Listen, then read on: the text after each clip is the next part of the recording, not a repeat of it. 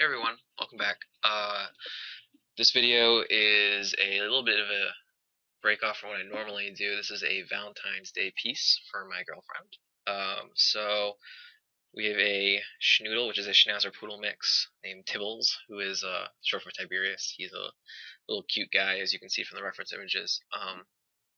So I thought it'd be kind of funny if I did a Valentine's Day illustration for her, where he's a little Cupid flying with a bow and quiver. So anyway, I'm just doing some line work here, just a sketch to see the forms and the shape, try to lay something out. And we have some reference images at the top. Um, he's not a small dog. He's not like a toy breed or anything. He's about, I don't know, between 11 to 13 pounds. But he's a funny guy. So anyway, we're going with just little angel wings. He's going to have a bow in his paws. So he's going to have fingers, but that's okay. Originally I had him, as you can see, with his little paws up in front of him. He does that a lot when he's running, so that'd be funny to have it. But it's really hard to hold a bow like that, so that ends up getting edited out.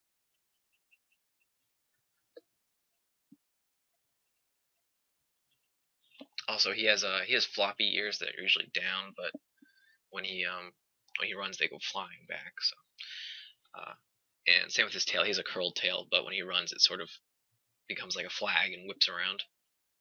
Alright, so now we're adding the bow and the arm extended out holding it.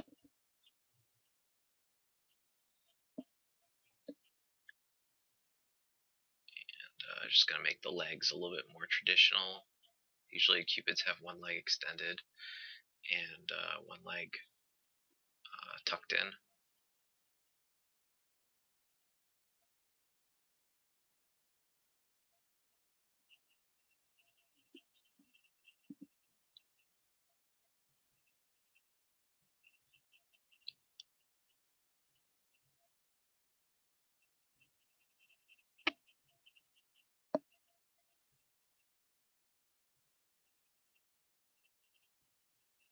So here are those little legs.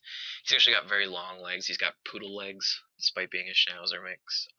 So he's kind of funny. He's got like this compressed body and head, and then this very long, kind of spindly legs. So I want to do sort of a forced curved perspective, make it a little bit less realistic looking. I mean, it is a dog flying around with an arrow, so.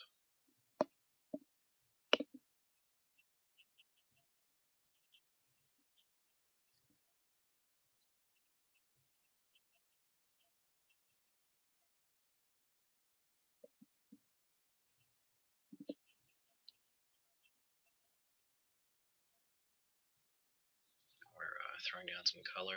You'll notice I'm not doing my normal black and white shades and then coloring. Just kind of messing around here. I actually have problems doing the same technique or the same pipeline every time of, black and white, color, render, etc. I get bored with it or something, so I have to mix it up and try different styles every once in a while.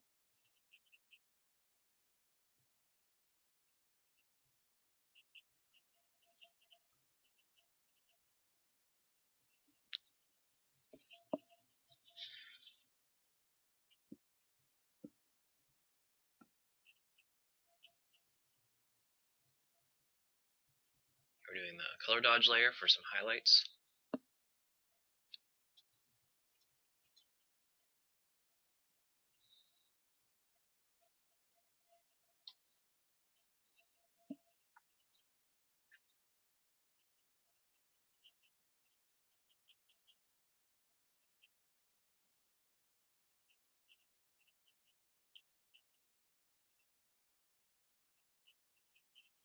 And some little speck highlights on the nose.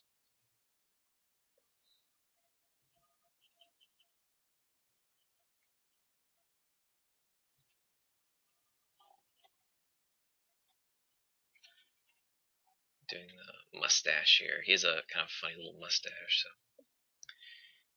gotta keep it in there. And now I'm just painting out some of the lines here. A lot of the line work I want to remove. I want it to be a little bit more of a smoother painterly image, so I have to paint out all those little sketch marks.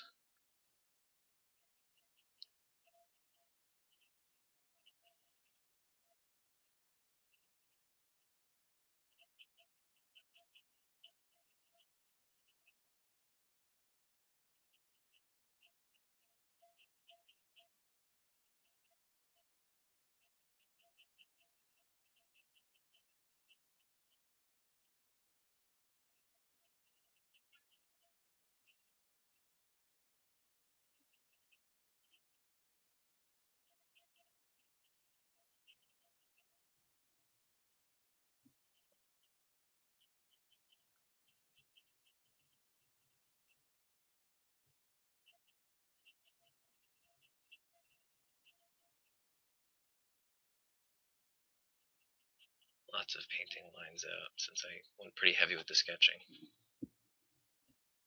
I know a lot of artists paint over their lines, but I have a problem doing that because then I sort of forget where I was going with the piece. I feel like I wasted time. But who knows? Maybe I should try that next time.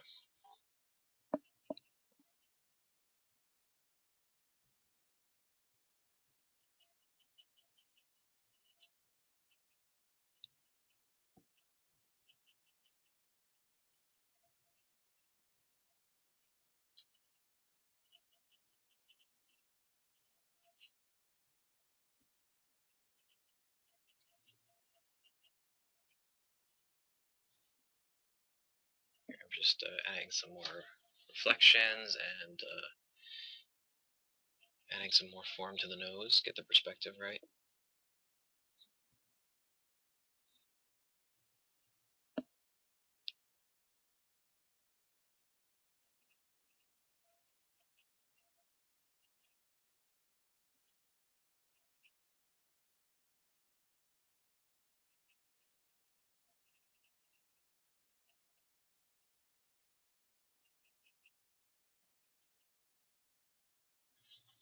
And he's got kind of thinner hair around his eyes, so that area is pink on the actual dog.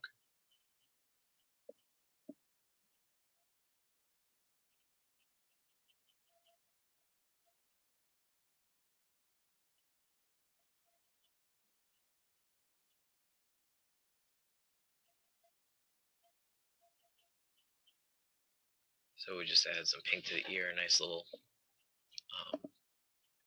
not too intense, but just, to give the hint that light's coming through the ear, it's not a solid object.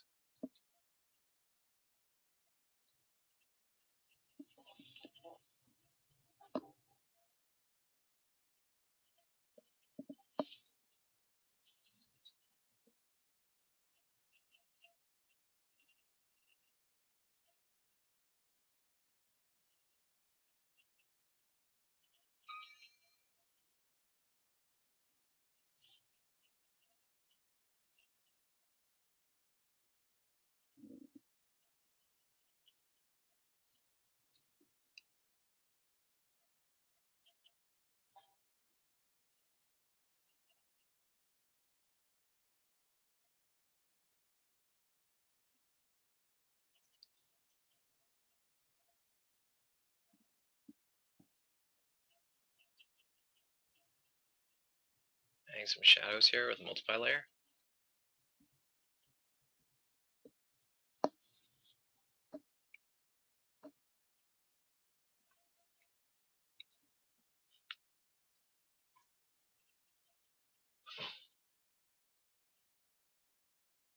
The colors were done on a normal layer, highlights are done on a color dodge, shadows are done on multiply.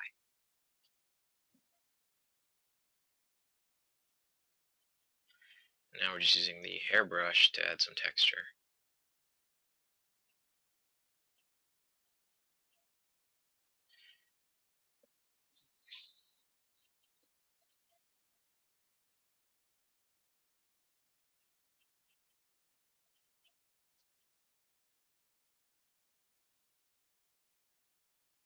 Good old liquefy tool.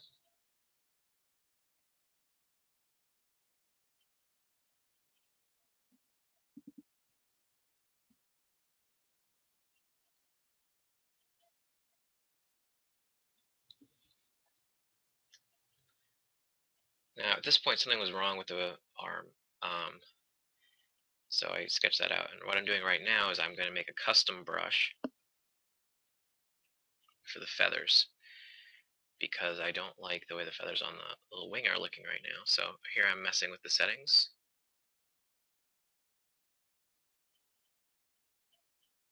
And once I get the settings I like, I will save it as a brush preset. And voila, cheaty, very cheaty.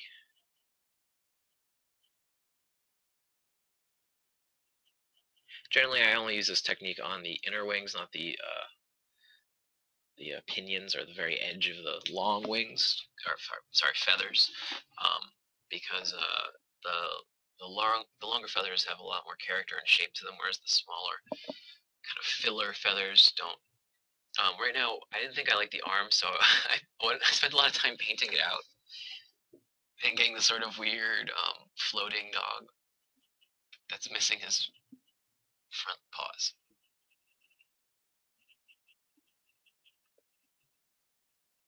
And then here I'm planning out a new pose and just wireframing the skeleton. But I actually didn't end up liking it. You'll see in a second why. Alright, so painted the rear paw, and give him arms, but it just looks a little bit too scrawny and weird. Kind of a shame, because I really like the painted out form. It looks really nice. Anyway, so what I decided to do is revise the original. So I made the rear leg smaller because it was way too big in comparison to his other foot. And then I moved the neck back a little bit so more of the drawing arm could be seen. I tried adding claws at first, but it looked, I don't know, it didn't look right. He looked too monstrous. Even though he does have little, they look like chocolate chips, little chocolate chip fingernails, or claws.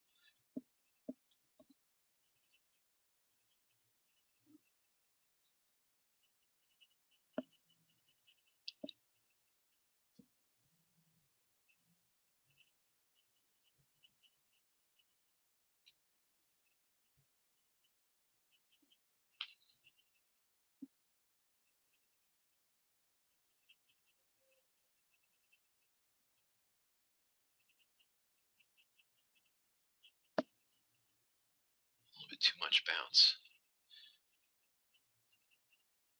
Here I fix his eyes to actually make them look more like his eyes.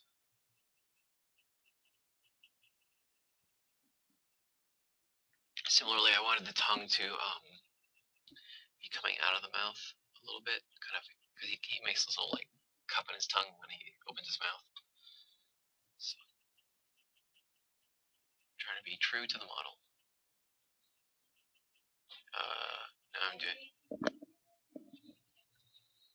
Now I'm doing some revisions on the bow.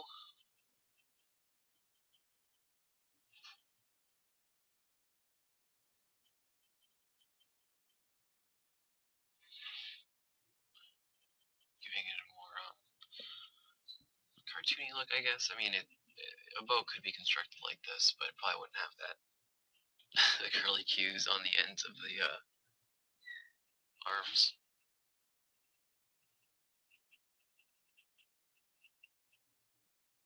And refining the shape of the arrow here. Just using a really quick selection to make a straight shaft.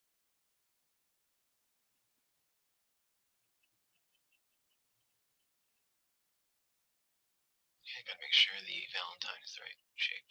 So that kind of heart is called a Valentine. That's just the name of it.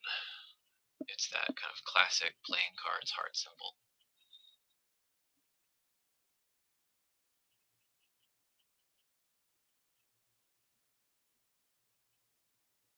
And I thought it'd be nice to add some gold leafing to the bow, background with these inlaid golden stripes. It's kind of like a candy cane.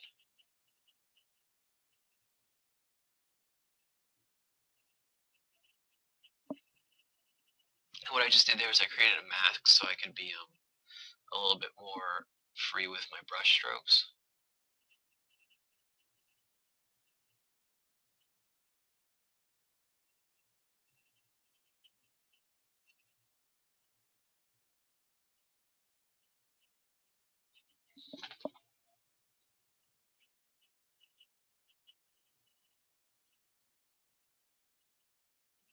And I actually have to painting out that shadow.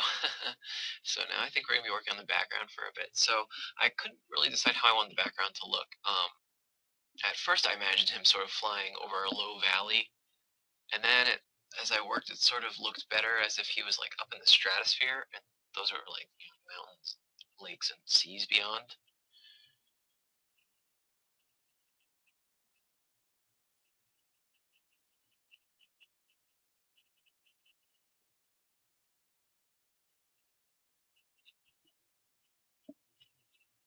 So there's the horizon line. And now it ended up look like an ocean, see what I mean, on the right side. So I sort of just went with it.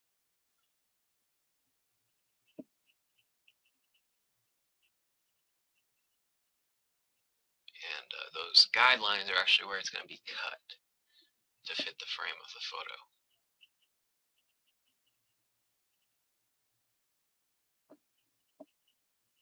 So it's my bleed area.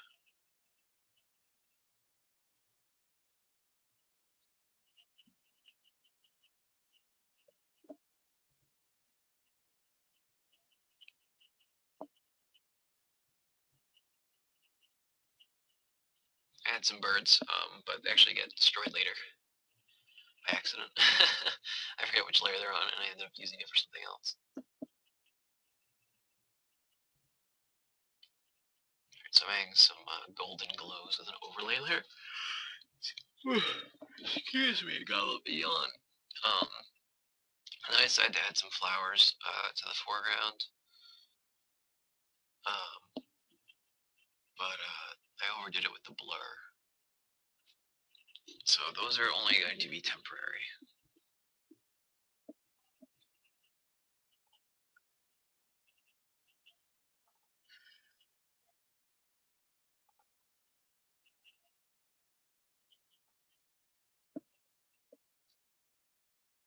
I made some adjustments, which ended up being a waste of time because I don't really think I kept many of them.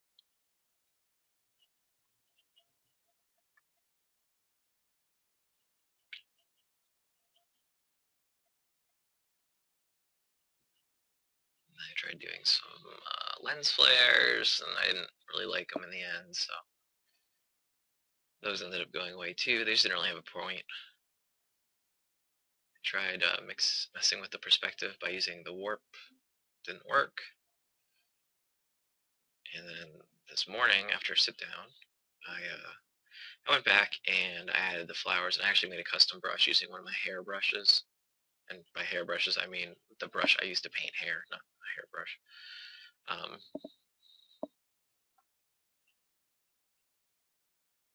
just go in with a round brush and do some tweaks to make it look less uniform.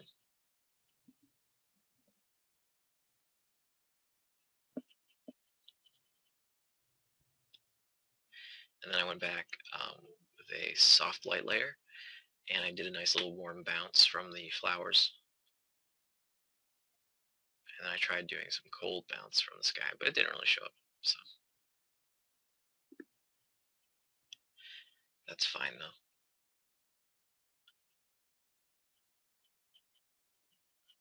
I also did a little bit of coloration because he actually has a darker muzzle, paws, and a stripe on his back. So I added that a little bit.